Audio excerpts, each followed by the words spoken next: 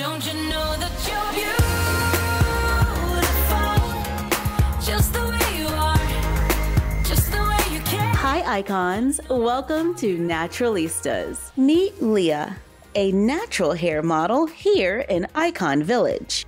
Today, let's make her a photo studio using 3 wood panels that measure 11 by 14 inches, wooden dowels and toothpicks, mini clothespins, paper, and paint. Let's start by building the corner room.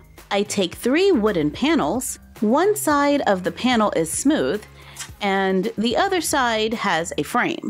Lay down one panel with the smooth side facing up.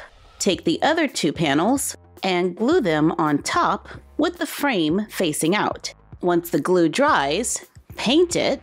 I'm going with Naturalistas' soft signature pink. I even painted the floor. While waiting for that to dry, take 4 wooden dowels. I take one and cut it to 9.5 inches, leaving me with a small piece that's 2.5 inches. I take another wooden dowel and cut it into more 2.5-inch pieces. One wooden dowel gave me 4 pieces, so I had to cut another one so we can have a total of 6. Take 2 more wooden dowels and glue the shorter pieces to the bottom so it can stand up.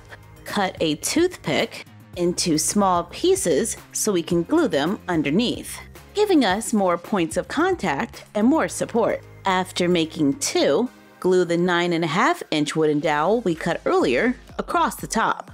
Paint it. I'm choosing to paint mine black. Let's paint the mini clothespins black as well. Once everything has dried, place it inside the room. Glue together 2 pieces of paper to make a longer piece of paper.